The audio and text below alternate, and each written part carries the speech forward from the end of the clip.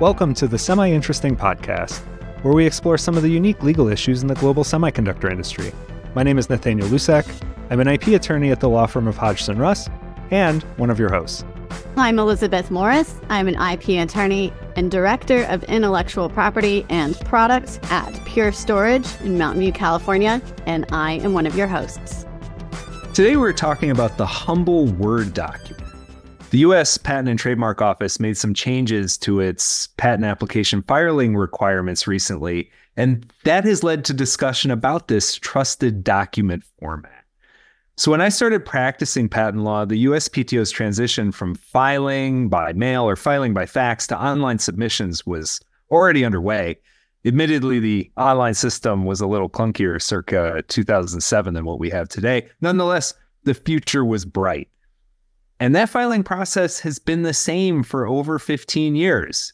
You would submit a PDF until very recently. And not everyone was happy about that. To talk about these changes and the concerns raised during this transition, Elizabeth and I are joined by my colleague, John DiMaio, to discuss the new DOCX program at the USPTO. John, thanks for joining us today. You and I have talked about this at length as we've tried to come up with best practices for our clients, and I appreciate you taking the time to try to share your thoughts with our listeners. Before we dive into the background on what the USPTO has done and what they plan to do, could you give a quick introduction to yourself? Sure. First off, thanks for having me. So prior to becoming an attorney, I did my technical training in chemistry. So I got a bachelor's degree from Alfred University in the middle of nowhere, Alfred, New York. And then I got my master's and doctorate in chemistry from the University of Rochester. During my PhD, I had decided I wanted to become a patent attorney, at which point I applied to law school. I got in, and while in law school, I started summer associate at Hodgson Russ in 2016, and that was when I first met Nathaniel, who was my mentor back then, and I've been with the firm ever since, so it's approaching 10 years now.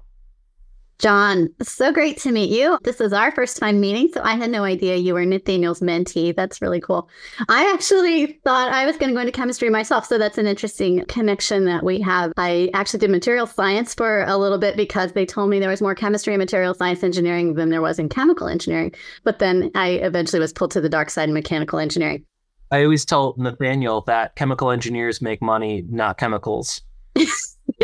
Where I went to school was where I went to undergrad rather, is a big material science school because, the big thing there is they have a ceramic engineering program. So a lot of my roommates in college were ceramic engineers and material scientists. Well, that's really cool. It's certainly materials engineering. The classes that I ended up taking ended up being very helpful for me when I was at KLA Tencor, which is how I met Nathaniel originally because of the connection there.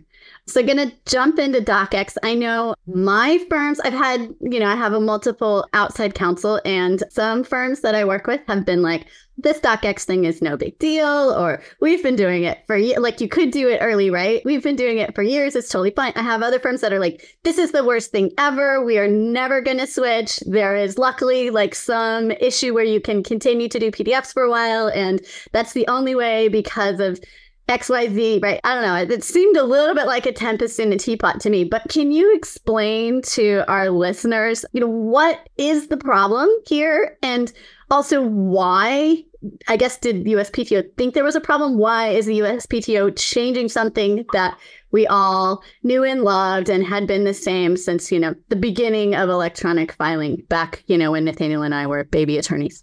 Sure. I guess the genesis of DOCX filing really goes back to the Obama administration, is when this was really first kind of being kicked around. Before we get into kind of the genesis of it, I can tell you, I think a lot of the fear has to do with patent attorneys. We're all scientists, we're all engineers. And I think this is something we can all kind of identify with. Although we like new technology, we're also very resistant to change. I think any person that ever went to any engineering course or any science course, if someone sat in your seat, you'd freak out and you go, that's my seat. Like, get out of my seat. That's where I sit every day. And so I think there's a little bit of that going on. I think people are inherently resistant to change. And there's also this idea to us on the practitioner side, what we were doing wasn't broken before. Why are we doing something new now?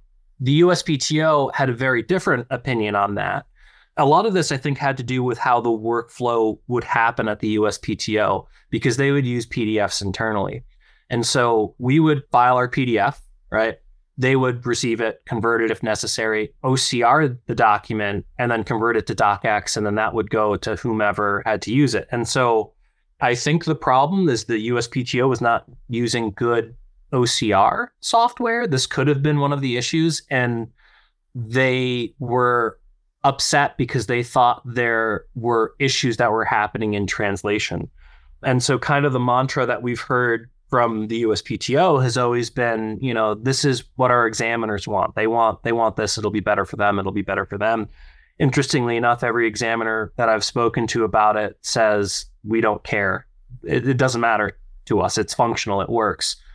So that's the genesis, essentially, is for them, they want to change the workflow, because essentially what we're doing now, if you file a DOCX, you upload your file, it gets converted, they prepare their own PDF from your DOCX, and that's what gets disseminated to the examiner. Why did they do this now? As you said, it wasn't broken. Why fix it? And what was pushing the director in order to make this change? And I asked that question, it's somewhat a loaded question, because the rollout has been delayed repeatedly. I think a lot of it's because it's the government, which is probably an unfortunate answer. But I mean, anytime they project they're going to do it, it just takes longer than they expect, right? And I think the USPTO is always rather optimistic with the deadlines they set on things, and they want to do something sooner than they can. And then when it gets time to actually release the product, they feel as though it's not ready. I think a lot of the initial concerns that people had several years ago were very real concerns, and there were issues. You would upload documents, there'd be errors, it didn't know how to handle it. So I don't think it worked initially, right? Or it worked as well as the USPTO wanted it to. So you'd get to the day before it was supposed to become the live moment where, stakeholders would start to have to pay the fee, and they delay it for another 6 months. I think the initial kickoff date was supposed to be, I want to say 2021, maybe 2022, and it was delayed until 2024 this year. So do you think they're actually going to let it loose tomorrow? And surprisingly, we all get the email from the USPTO saying, the fee to file a PDF rather than a DOCX is now live. We all had the same fear when they were going to sunset EFS and PAIR. It was the same thing, when earlier this year, it might have been the tail end of last year when they finally, closed both platforms. We're like, are they actually going to do this? I think the reason for that was more, I think they're switching over to Chromium-based systems, and that is not what EFS or PAIR were. They weren't Chromium-based systems. And so on their end, right, the impetus to do this is they believe it will make everything easier for the USPTO. And part of me, the conspiratorial side of me wonders, are they just going to start using this as an excuse to cutting down the publications review team because fewer people have to review these documents because everything's being automated? When you go to the USPTO's, they have a splash page for this now, and the benefits they list are increased efficiencies, higher data quality, smarter interface, application management, privacy, improved application quality, ease of use, and compatibility. That's their push for it. But there, as Elizabeth pointed out, a lot of practitioners that are uneasy with this. There are several that have been, having webinars and posts saying why this is a scary thing. And there are certainly things that are scary about it, but it's also, unfortunately, it's the new reality, right? So it's something we have to grapple with. So, John, can you tell our listeners, what exactly is the new procedure? What is the new normal now? So the new normal is they want everyone to file a DOCX rather than the previous, PDF format. So essentially, all you have to do is when you're done drafting your patent application, you save your application locally on your hard drive, you log into Patent Center, and you literally can drag and drop it into your filing window. So when you log into Patent Center, you say, I have a new submission. There's a big box on the screen, and you can literally drag it in there. If you don't want to drag it in there, you can click the box and you get your typical kind of Windows Explorer or Mac OS prompt, and you can select the file and upload it there. There are, if you don't want to do that and you're more uncomfortable, there still is the option to do the legacy PDF method. However, doing that comes with a cost. For large entities, it's $400. And then if you're a small entity, it's 40% of that. And if you're a micro entity, it's even smaller from there. The other nice thing that they are doing that is in response to stakeholder kickback was a lot of people were upset by the fact, they would upload their DOCX and then the USPTO would then convert it to a PDF. And there were a lot of initial errors where there'd be translation problems, like you'd get errant numbers brought in. And so essentially you'd be filing something that was not what you intended to file, right? So you could have an equation and randomly a 1 would be inserted in the equation. I think that was an error that was experienced by Carl Opedal. Extra numbers in equations are problems. Yeah. And, in his words were like, in 10 years in litigation, we're dealing with the fact that I filed a patent application that the USPTO, errantly inserted the wrong number into, and now I'm trying to rely on, bad material. The other thing they've included now is the ability to include an auxiliary PDF of your document, right? So when you file, you upload your DOCX rather, and you're given the option to file a PDF with it at no extra charge.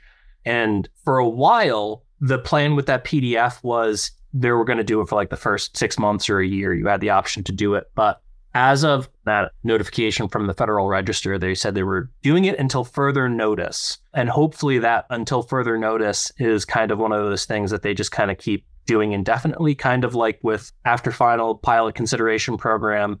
It's supposed to sunset every year, but then 3 days before it expires, like, we're renewing it for another year. Congratulations. And so now it's a matter of dragging and dropping. And if you don't want to do it, you can still file your PDF and, split your document accordingly and then pay the required surcharge. That being said, one of the features that I actually really like about the new system, not to kind of say, oh, it's great, because, there are issues with it, but everyone I think can identify with the problem. You'd upload your PDF, right? And then you have to split your document and say, okay, this many pages are specification, this many pages are claims, this many pages are abstract. And I'm a chemist by training, and I did organic chemistry because I didn't like counting, right? I only ever had to count to 4 because carbon would have 4 bonds and I still have that many fingers. And so oftentimes I'm doing the math in my head to make sure that, okay, like, do I have 9 pages of claims? Do I have 7 pages of claims? Whenever you upload the DOCX, it looks for headers in your document and will automatically segregate it into the appropriate category. So it's okay, these pages are spec, these pages are claims, this page is your abstract. And then it also gives you a feedback document for any potential other issues. So that all sounds easy, convenient, modern, sleek. I mean, that sounds amazing. You basically sold it for the USPTO in the middle of the podcast. But you mentioned that there were risks earlier, there were errors earlier, wayward numbers in the middle of the paragraphs. I know it's also had trouble with formulas and also with chemical structures. Have those been resolved? I mean, do you know what the early feedback is with the newest version of this DOCX conversion? Have we addressed some of the concerns that were raised earlier that caused delays on the rollout? Currently, it's fine. And this isn't like it's fine with that picture of the dog in front of the fire. It's working, I think, but it's the USPTO, right? So it's the perennial issue of it's working now is not the same as it's always working, right? And that was always our fear after EFS went away, was we at least had contingency, right? And I think we've seen even since Patent Center has become the only form in which we can interact with our file wrappers, there have been issues. Patent Center goes down. So far in my experience with filing, I've still been filing DOCX now for about a year and a half, pretty much since the original rollout date. I've been using it, and I've also been submitting my auxiliary PDFs mainly out of acceptance, I think is probably the best way to phrase it, right? At some point you're going to have to do it.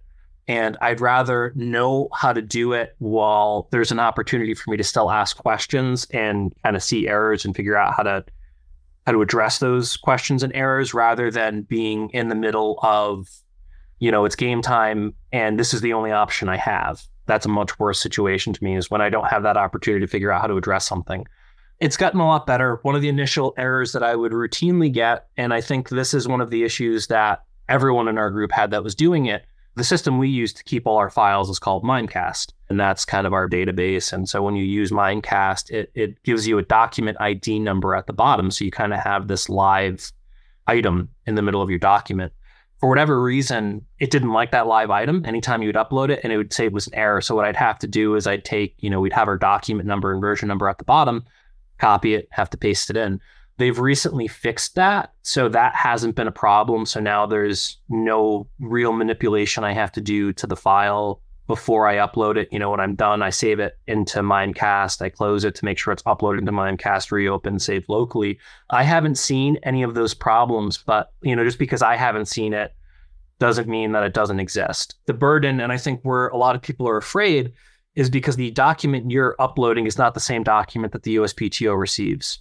And so now there's a burden on someone to review the document that is being uploaded to ensure its accuracy. And I think these folks tend to be more on the engineering side than the science side.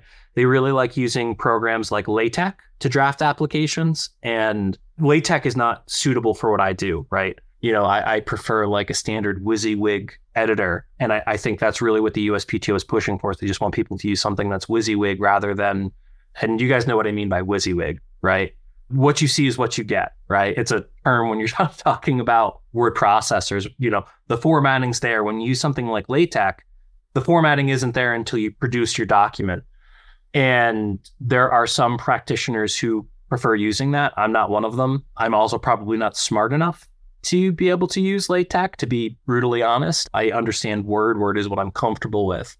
And then there's also pushback where some people don't like being told they have to use Word as opposed to any other program.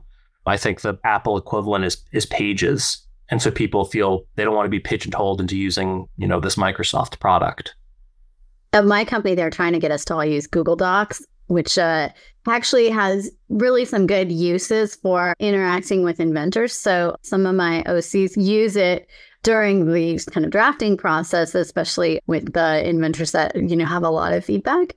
And then I'm just thinking about these poor attorneys, right? So then I guess they have to convert it to Word and make a DOCX. And then there's this PDF aspect, right? Which everybody used to do back in the day. And now it just sounds to me like it's an extra step. I mean, maybe you can talk a little bit more about like, how do you file this back at PDF? And then does it stay forever as I didn't catch that there was this random number pushed into my formula and I want to fix it during litigation? Or, what are the risks there as well, John? Sure. So it used to be, and I think, Elizabeth, you kind of hit the nail on the head. There was an initial fear where you had the auxiliary PDF was not retained for a substantial amount of time. And there were a lot of attorneys on the various message boards, on Reddit, on the listserv. You'd see people kind of panicking about document retention. And this was always kind of a foreign concept to me because we keep everything in perpetuity. But they did change this several months ago where, and I'm going to quote exactly what is written in the Federal Register. In view of stakeholder requests, the USPTO will now keep copies of applicant-generated PDF as a part of the permanent record, regardless of whether a petition is filed. For example, for granted patents, the USPTO will keep copies of the applicant-generated PDF for at least 25 years after the patent grants before transferring it to National Archives and Records Administration. Further, with the changes detailed above, patent applicants choosing to submit an applicant-generated PDF with the validated DOCX files when filing an application in Patent Center will have an ongoing safeguard should any unexpected conversion discrepancies occur during the filing process. I think the current issue is that people are not sure what the Federal Register means by ongoing safeguard, how long is ongoing. But I'm, I suppose, satiated by the fact that this is at least being retained for an extended period of time. I mean, I'm of the mindset, and perhaps it's because I'm neurotic, but whenever I would file a DOCX, you get a feedback document that tells you, okay, this is, you've got a numbering issue here, or you have, this is the section that reflects the claims, this is the abstract, this is the spec. I save my feedback document after I file something as well. So I keep all those things anyway, and then they get uploaded into FileSite. And, this is my own opinion and not necessarily the opinion of Hodgson Russ. But I think if you're going to file DOCX, the legwork to then produce a PDF from your DOCX is so minimal that you should just do it. I save my DOCX locally. I print to PDF.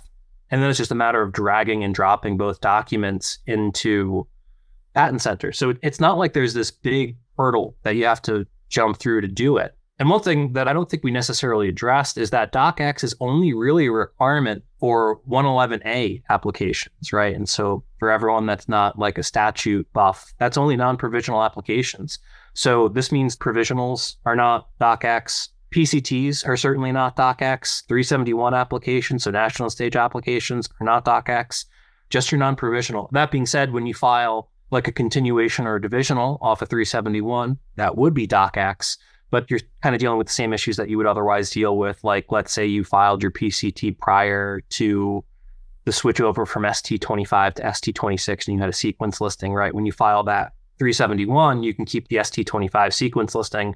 But if you were to file a con or a div after that, you would have to comply with the new rule and update your ST25 to an ST26, which is, I know, not the focus of this podcast, but I think it's just an interesting thing. Well, everyone can go take a look at it, dive deep into the statutes to double check you on that. But switching back to the burden with the backup copy. So you upload the backup copy. It seems like the burden is now on you, the practitioner, or you, the applicant, in order to verify that this was converted from your DOCX to what the PTO is using. The burden's on you to make sure it's correct. How does that process work? How would you raise an issue that you spot that there is a stray number in the middle of your formula? It's a petition from everything that I've read. Unfortunately, or fortunately, rather, I haven't had to do that yet. So I don't have the working knowledge to say this is how you would do it. But from everything I've read in the Federal Register, you know, it's a matter of filing the petition and going through it that way. And it looks like with what they're calling the ongoing safeguard, where they're kind of keeping your auxiliary PDF on file for, 25 years, I presume, if you had an issued patent and you caught the mistake, it would be the same thing as filing your standard certificate of correction whenever the USPTO makes an error. Unfortunately, they do make errors, right? At least several times a year, we're filing certificates of correction based on USPTO printing errors, where they've, at least on my end, they've added an extra carbon into a chemical structure. And you're like, oh gosh, that's not supposed to be there. That's really scary. Or they've like duplicated entire claims. I had one where they didn't include the chemical structure. That one was kind of unusual. But, you just use a certificate of correction. And my gut tells me in the case of an issued patent, it would be the same thing. But within the case of filing, within the pendency of the application, right? So when you're still in active prosecution, it's going to be a petition. The question is, and I don't have an answer for this, is how long will it take for the USPTO to actually act on that petition? I think it depends on the backup at the petitions office. If it's not too backed up, hopefully you hear quickly. Otherwise, you could be waiting a while, which is, unfortunate. I know Carl Opedal, to kind of bring up Carl again, has sent a letter over to the folks at the USPTO requesting an update about what does ongoing safeguard mean. And as of his post about a week ago, he hadn't heard back, but he did speak to the person on the phone, and the person on the phone said, you do have a letter coming from me, but it's coming via USPS. So Carl, if anyone checks his blog, will have an update as to at least what the USPTO's stance is on the ongoing safeguard. So, John, before I went to law school, I was a clerk at a law firm. And one of the jobs that I had was actually to take the physical documents down to the post office and get them date stamped, for that day prior to, going home. Actually, the other people in the office would try to get me like one filing per day, because if I had to take to the post office, then I got to catch an earlier train home. So it was like a bonus for me. Can people still file in paper? And then sort of second question, I guess, is, so since there seems to be this PDF option and it seems to be in perpetuity, why would anyone not like DOCX and PDF? Like, why would you say, no, I really want to spend $400 and only, I understand what you were saying about petitions sometimes being slow to be responded to if there are issues, but those are some questions I have. One, could you just go back to filing in paper? And two, why would people be so mad that they would refuse to DOCX at all? That's a good question. I know you can still file in paper. I've had to file in paper, and I think last time I did it was 2018. There was a 2-week, EFS outage, and I had a PCT due the first day of the outage. So I was like scrambling to the post office to get a barrel stamp.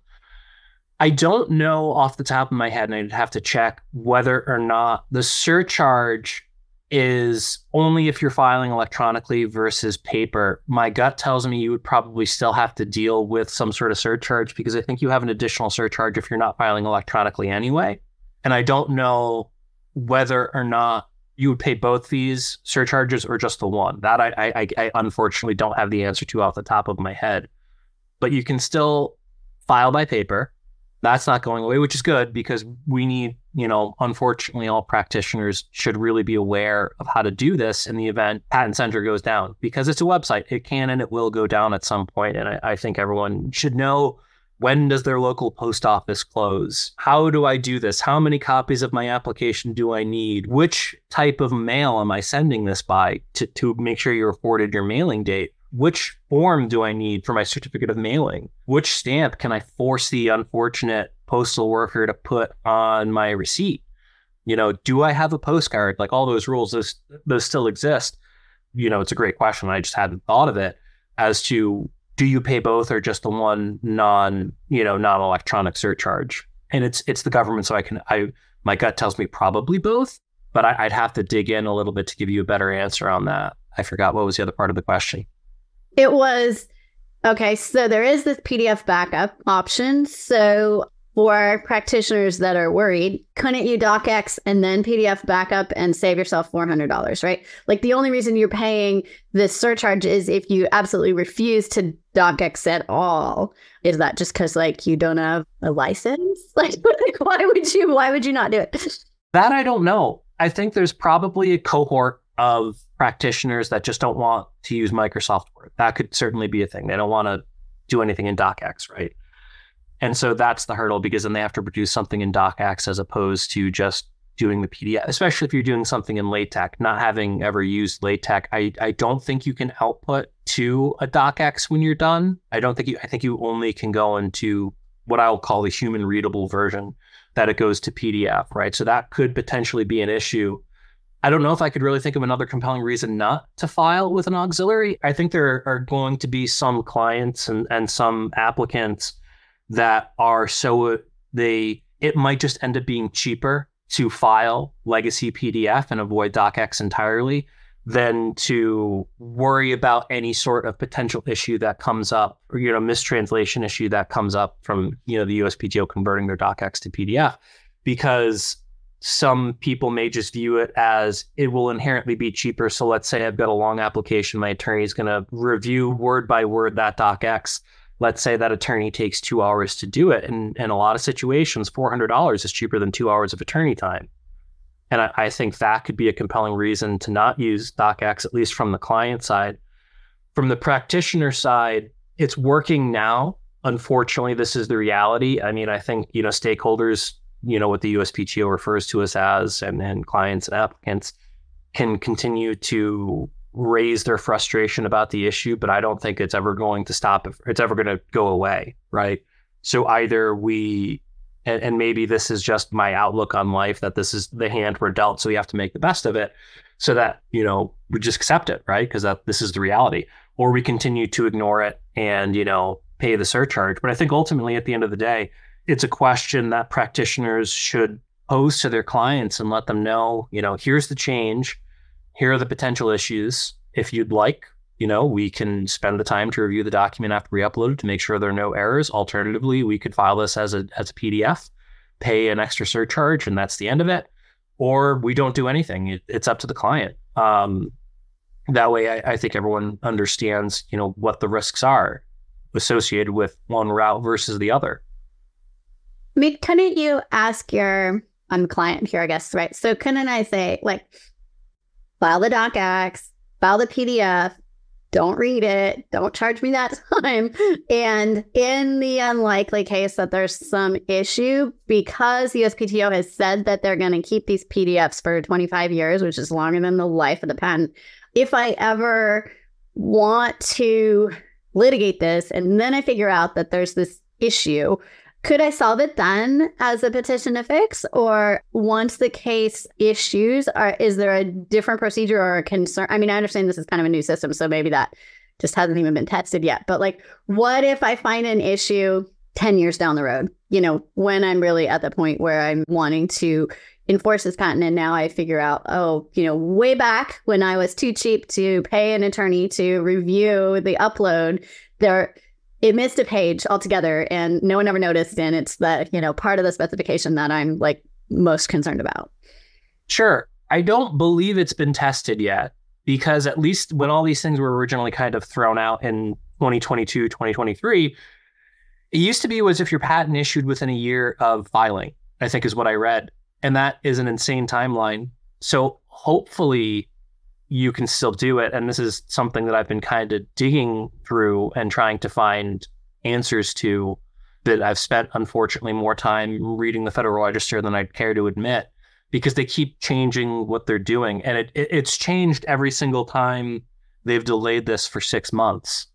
And part of it is they want to also argue this is part of the, Paperwork Reduction Act as well, and all this. So there's a lot of, I think, uncertainty. And I think that's where, the other aspect of issues that practitioners are having is that uncertainty. What do I do? And so people have been, lack of a better term, raising hell to the USPTO about it and demanding some sort of response. And I think, that thing that I read earlier from the Federal Register, to me, the way I'm interpreting that, it sounds like you have longer to correct the record than just that single year, based on the fact they're calling it an ongoing safeguard. I mean, how else do you interpret that, right? Especially if they're saying for granted patents, we're keeping this for at least 25 years after the patent grant. The argument that I would make if I was in that situation, well, why else would you keep this if not to give me something to rely on outside of that 1 year window? Because I think every practitioner realizes that nothing's going to happen within that first year. I'm fairly certain I'm right about, I hope I'm right about that the patent had to grant within the first year. But I think that's what it was, because I'm reading this from Carl Opedal's blog, because he's laying out the three circumstances, right? Where you've got legacy PDF, DOCX without applicant generated PDF, DOCX with applicant generated PDF. So what he's saying, if you pick DOCX without applicant-generated PDF, it appears there is no correction path available to the patent owner at all, except in the relatively rare case where the patent issues within 1 year of the application filing date, which, I mean, I think rare is an understatement. Unless, I guess, if you're filing a track one and you're trying to get final disposition within 1 year. But there are usually compelling reasons to file track one, and of the patents that I file every year, I would say maybe less than 5% are track one applications, either because we can't qualify for one of the free ways to expedite prosecution, or because the client doesn't want to pay the hefty fee that's associated with it.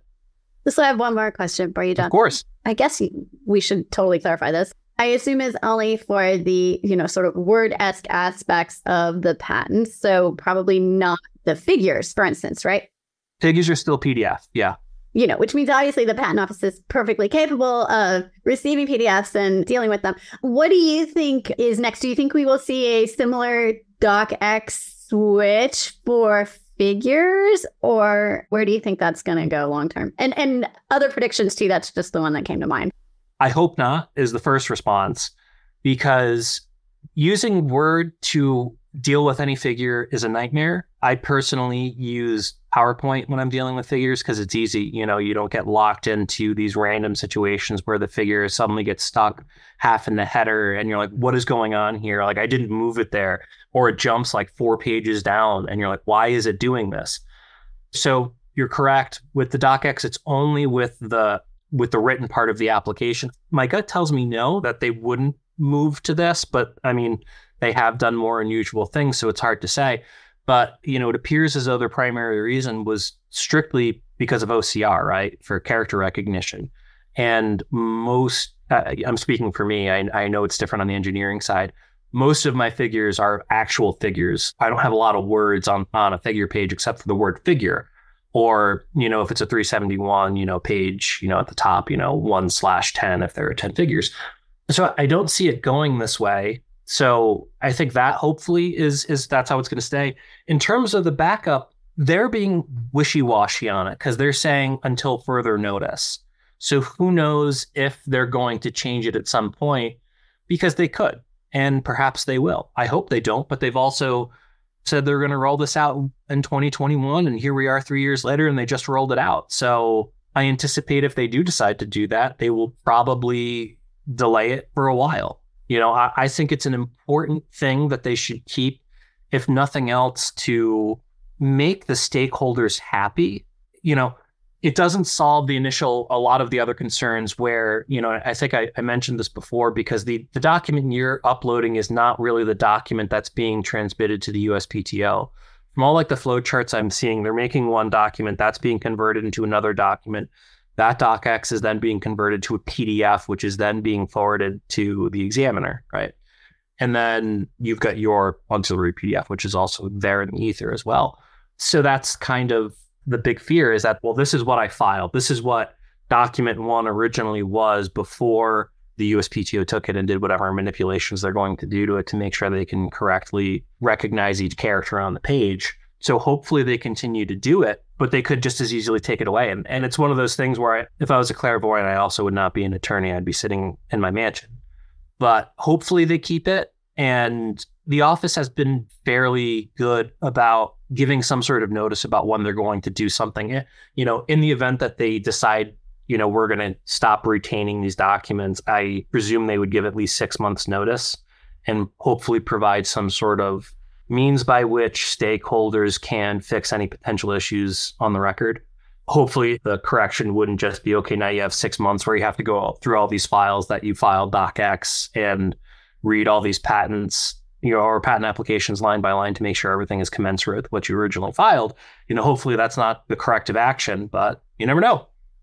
Well, John, I appreciate that you are trying to use your clairvoyant skills to give us some guidance on what to expect in the future. I hope those clairvoyant skills are accurate with respect to this particular podcast subject, but not accurate outside of work, because I need you to keep reviewing the Federal Register for me. I don't want to have to do that. That's why I have you. Yes. I mean, these are, you know, things that I think, frankly, practitioners should be aware of. And the USPTO has been generally pretty good about trying to make sure that everyone is aware of how to do it. They have several upcoming events for DOCX training. They have a sandbox you can play in, like a training module in Patent Center that you can use. If you literally just look up, the URL is very easy. It's just uspto.gov/patents/DOCX. It takes you to the splash page where they have, you know, how does the engine work? Here's an FAQ, register for a seminar. And I think they have like their 45-minute webinars on how to do this. I don't think it takes 45 minutes to do that. I mean, the first time I figured out how to do it, I literally just dragged the DOCX into Patent Center and I was like, oh, it worked. Okay. But there are a lot of useful resources on that page. They have, you know, things about here, what possible errors you might receive. Here are some supported fonts. Here are fonts that don't work. Here are best practices. You know, they're being fairly transparent with it. And knock on wood, I have not run into any issues that I'm aware of thus far. But I think this generally is the trend in patent law. Anytime there's a big decision or like a change to how we perceive things, there's a fear. Like everyone feels this fear. It's like after Alice, there was this fear. After, you know, Myriad, there was this fear. After Mayo, there was this fear. I'm not sure what that says collectively about patent attorneys as a whole, but whether we like it or not, change is happening. Well, John, thank you so much. I certainly feel a lot less fearful about the DOCX thing and the repercussions and the sort of safeguards that are in place. And most importantly, I learned a new word today, WYSIWYG. So I'm going to try to make sure I can put that into another sentence later on today at some point. Yeah. It's literally an acronym for what you see is what you get. I don't get to say it very often, but every time I do it, it's very exciting. Yeah, I'm already planning for how I can sneak it into conversation later on today. Thank you. It was great talking to you, and I'm very excited to form other parasocial friendships with the listeners. Nathaniel is laughing, but that's my general feeling with podcasts. Every time I listen to a podcast, I feel like I'm making friends with the hosts. Thanks so much for listening to this episode of the Semi-Interesting Podcast. You can find more episodes wherever you get your podcasts, including YouTube. And if you enjoyed the episode, we always appreciate 5-star reviews. While we talked about legal issues, none of the information shared during this podcast is intended to be legal advice. If you have any questions about information we cover or ideas for a future episode, feel free to contact me or the other attorneys at Hodgson Russ. You can find contact information at www.hodgsonruss.com.